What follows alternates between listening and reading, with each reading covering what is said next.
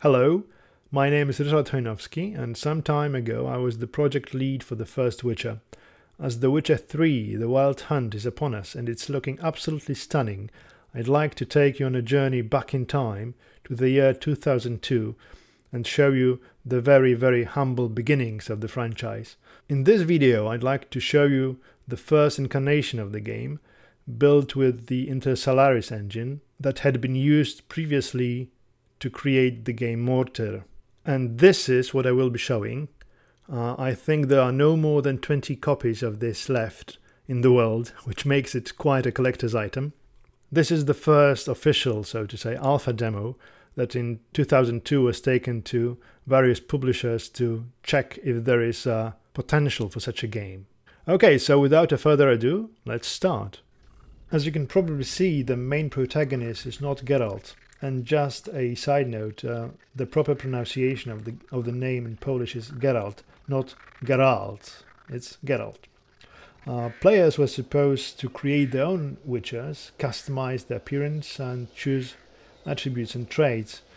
Geralt appeared in the story, but only as a non-player character, which is quite understandable considering how the novels ended.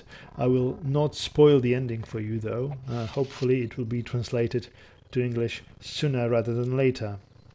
There are 4 levels in this demo. A battlefield that you see right now, and then when follow these stone stairs we would get to the dungeon, or rather a werewolf lair.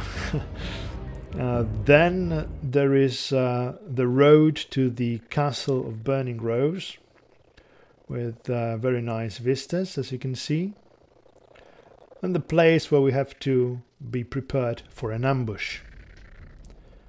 And finally, the castle itself. This level is basically empty. It was added just to show the graphics that are possible to achieve using the engine. The game utilizes a top-down view similar to Baldur's Gate Dark Alliance, which was an inspiration for this version of The Witcher. Some graphical effects, like these ripples on water, are also very similar to the ones used in Dark Alliance. Okay, let's have a look at the combat, which is very important in RPGs. As you can see, the combat here was very slow, sluggish and simplistic, mostly because there were just a few animations and basically no mechanics that would govern the system. You just clicked the buttons and hoped for the best. As far as Witcher signs are concerned, only the visual effect for Igni was implemented. There were also no RPG elements, no character development, no quest system, no inventory, only very basic conversation options that you can see right now.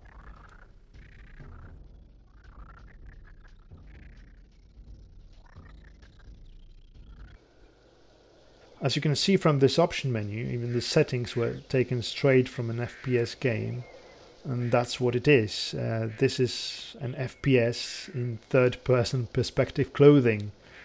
The level editor was very cumbersome, and creating just geometry and texturing a level could take a few weeks. And we needed a lot of levels if we wanted to follow the story. I joined the team as a designer/producer in January 2003, and my task was to evaluate the progress. I found out that there was no communication between the story writers and the team in Łódź, and everybody had their own vision of the game. The programmer wanted it to be a short and simple action title, whereas me and the art team and the writers yearned for a full-fledged RPG to give justice to the novels we all loved. Even though the art team was extremely talented, we realized that the engine shortcomings and the lack of direction and supervision was really holding the project back.